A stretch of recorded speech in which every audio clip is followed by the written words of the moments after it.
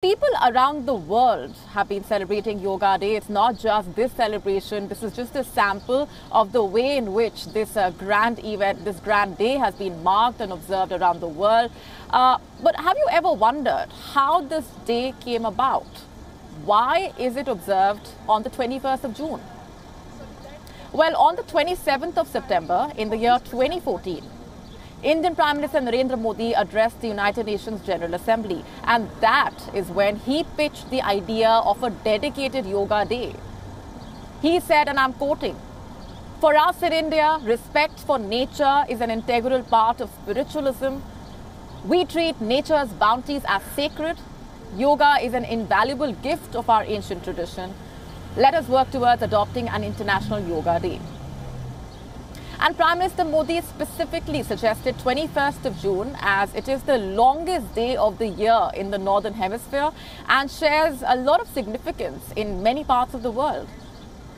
And just a few months later, some 177 United Nations decided to observe International Yoga Day on the 21st of June. The first one was celebrated in 2015.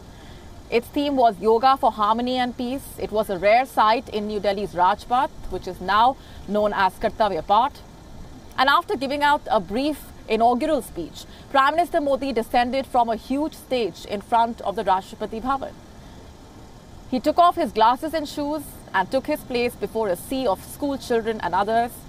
Mats were neatly arranged in a checkerboard as far as one could see. And the Indian leader performed yoga for 35 minutes.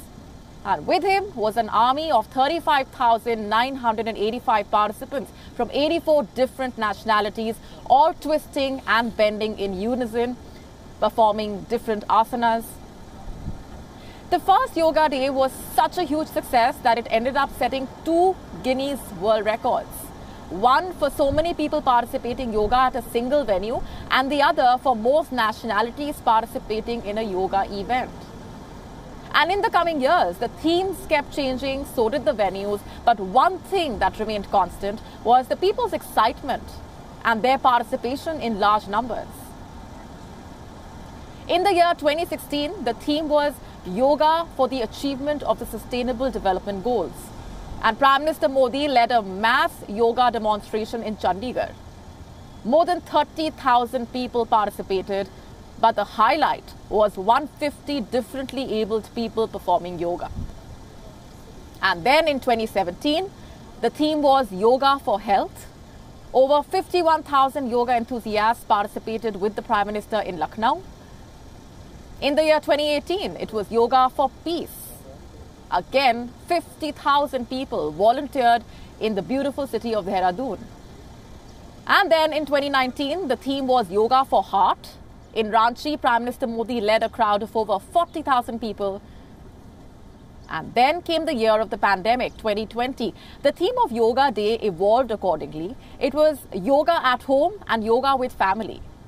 Millions of people in India and around the world participated digitally. In 2021, the pandemic was still around, but that did not hinder the spirits of the Indians.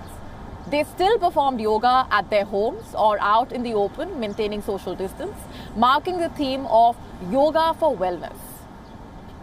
And then last year, International Yoga Day was celebrated in the South Indian city of Mysuru. 15,000 people participated along with Prime Minister Modi, and the theme was Yoga for Humanity.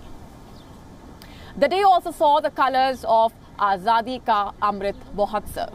Mass yoga demonstrations were organized at 75 iconic locations across the country. This was under the leadership of 75 union ministers.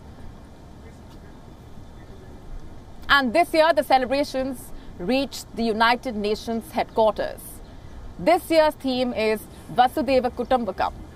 It is a Sanskrit phrase which translates to "the world is one family," and that is the message that has gone out through this event as well.